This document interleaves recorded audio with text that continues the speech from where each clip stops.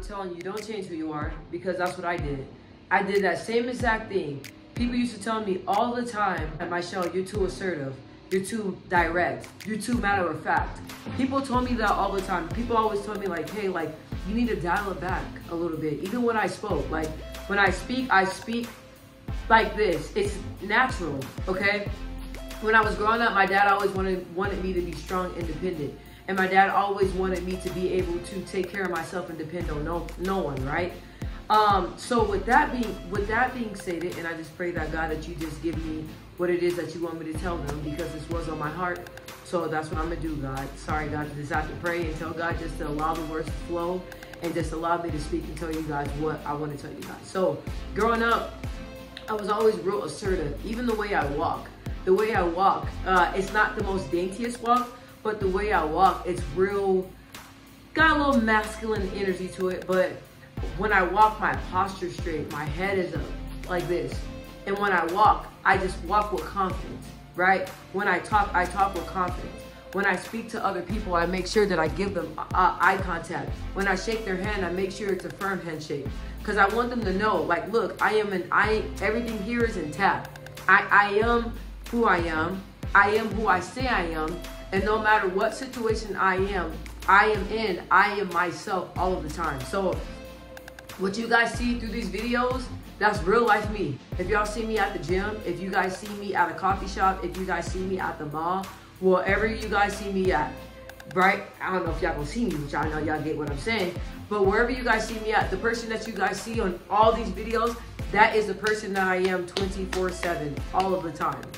All the time. And every day in my life, leading all the way up to where I am now, I always told myself, right? Always told myself, be who you are.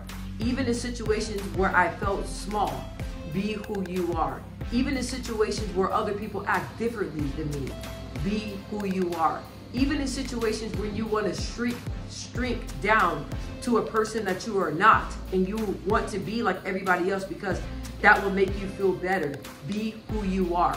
Even in situations when you are with people that are more educated, that have more income coming in, that are more successful than you, people that carry themselves way better than you carry yourself, be who you are, right? No matter what, I am who I am. And I told myself, do not lose yourself in the sauce. Be yourself all the time. Be yourself all the time. Because even in school, everywhere I was at, anywhere I was at, high school people accepted me for who I am. But even then, there's period of times where people always question, Michelle, like, why are you not more girly? Michelle, why do you have to talk all the time? Why do you always have to have an opinion?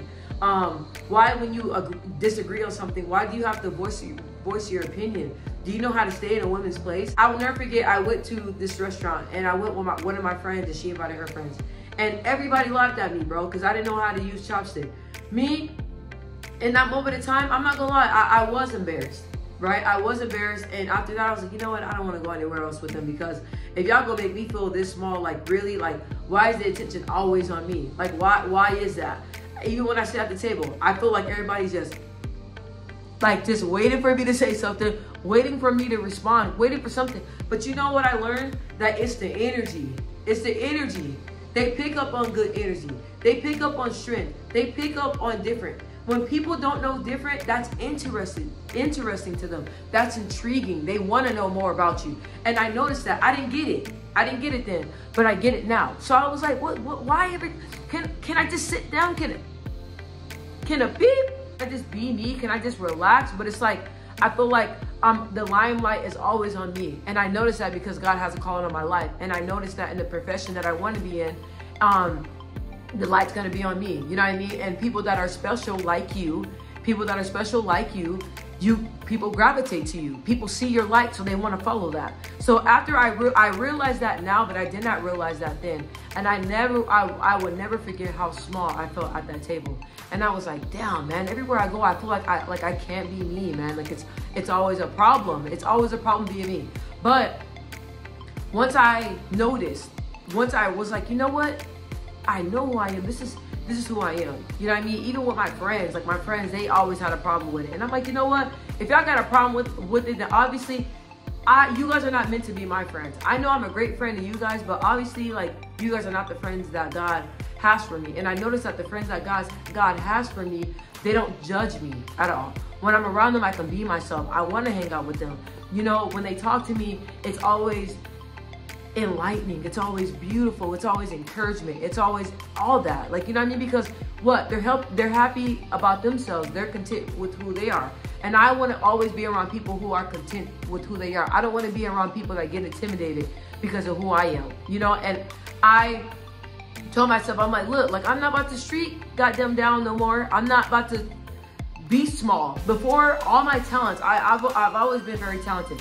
I started to dumb it down, right? Even in sports, didn't really try. Singing, didn't really try. Didn't really try anything. And nobody really knew why, because every time I did something, everybody always thought I was showing off. It's not showing off, boo-boo. It's just God's gifted talent that he has with me. I can't even explain it. Even with boxing, I can outbox a lot of boxers. You know what I mean? And I started when I was 18. I was always, you know, in street fights and all that stuff like that, but I don't really think that counts. One of my coaches told me it did, so I was like, for real? But I didn't actually start boxing until I was 18, and I boxed all the way up until I was like 25 years old.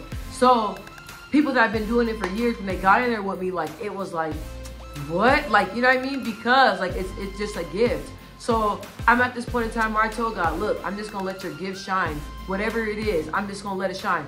I cannot let people hold me back. I cannot let what people say about me stop me from being who God has me to be. People say bad things about me all the time. I spoke to a woman yesterday. She was like, you know what? I don't know why you're always in defense mode. And I told her, excuse me, in a very respectful way. I'm like, I'm not always in defense mode.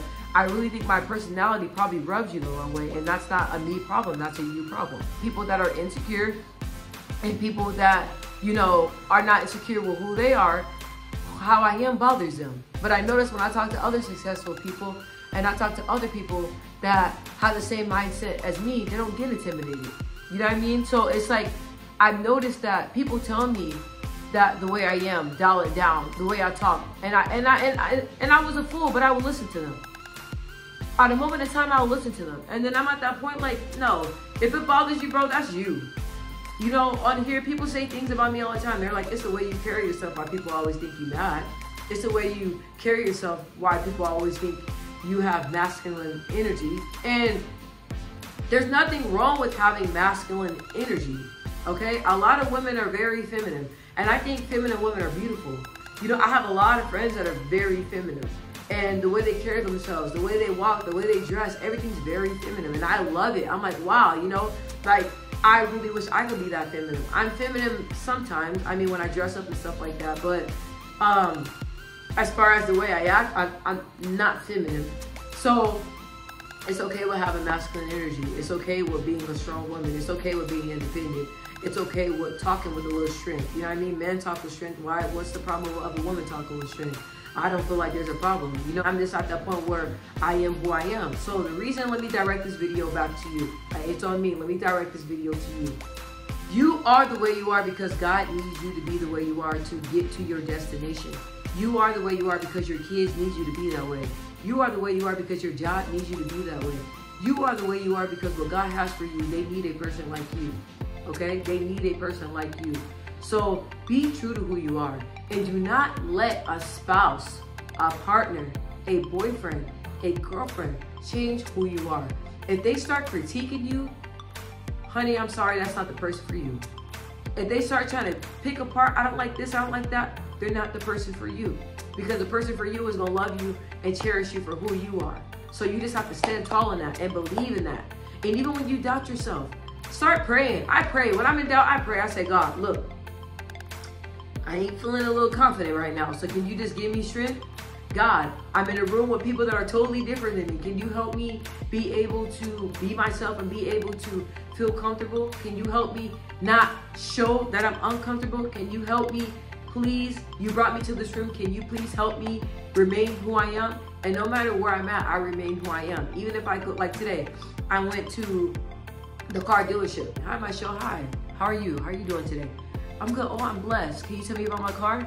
Like, I make it a point to be myself no matter what interaction, no matter what I'm doing. Even when it's in friendships, relationships, anybody I come in contact, what you see is what you get. What you see is what you get. I cannot deal with people that are not like that. Okay, I know that I do come in contact with people that are like that. I love them. I love all people. I love people like God loves people. I love all people. I love all people, right? And I love those people that are wicked. There's a lot of wicked people out there. We have a lot of wicked friends, wicked co-workers, wicked family members. We have a lot of wicked, right? But I love them and I deal with them accordingly. Where God's taking me, I can't be around wicked people. My spirit, God has been working on my spirit. If you're not right, I cannot be around you. That's just how it is. So this video was on my heart. Like I say in all my videos, this video was on my heart. And no matter what, even if you're not confident in who you are, find confidence. Read up on confidence. Read up on different things you can do to show confidence. Read up on different things, how to gain confidence. And if you guys want for me to go into more details on how I keep my confidence, I can most definitely do that for you guys. I don't have no problem, you know. But I just want to tell you, just continue to be who you are. Don't let nobody change you. Be 100. This is the 100 club, okay? I'm lit. I'm lit. Because this is the 100 club. And what I mean by that is that we keep it 100 no matter what. And we keep it 100 no matter where we are. And we keep it 100 with whoever we come in contact with. And we keep it 100 with advice. And we keep it 100 with our friends. Do you know how many of my friends get so mad because I give them raw advice? Raw is all you're gonna get from me, boo-boo. I don't stroke egos. I don't blow smoke up your ass. I'm sorry. I am not that kind of person. And if you're looking for somebody to be that way, maybe I'm not the person for you. Maybe I'm not the friend for you. But be who you are. I love who you are. You're beautiful. Your heart is different. It's made different. Stand tall in that. Believe that God made you who you are. Okay? I feel like people that tear other people apart, they have low self-esteem. They're insecure. And they have different things that they're not handling. Don't let that shake you. Don't let people's words shake you. That's the thing about me. I was telling my daughter, I said, until the day God decides to take you to beautiful heaven up above, people gonna talk about you. People gonna always have everything to say about you. But me, a lot of people don't like me. And guess what? I sleep the same at night. I get more sleep. People don't like me. That's perfectly fine because I came to realization and I came to accept that who I am is not for everybody. And that's perfectly fine. Even when I go on YouTube, there's some girls that have beautiful content, right? But my spirit, it doesn't align with them. Not saying that they're not a good person. Not saying they're not good at what they do, because obviously they are, because they're successful. They have a successful YouTube channel and I can't connect with them.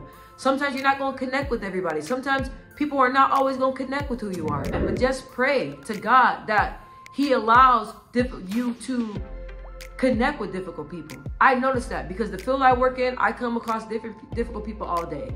I dealt with a family yesterday where I wanted to walk out. I'm gonna be honest with you. I wanted to say, fuck it. I'm out.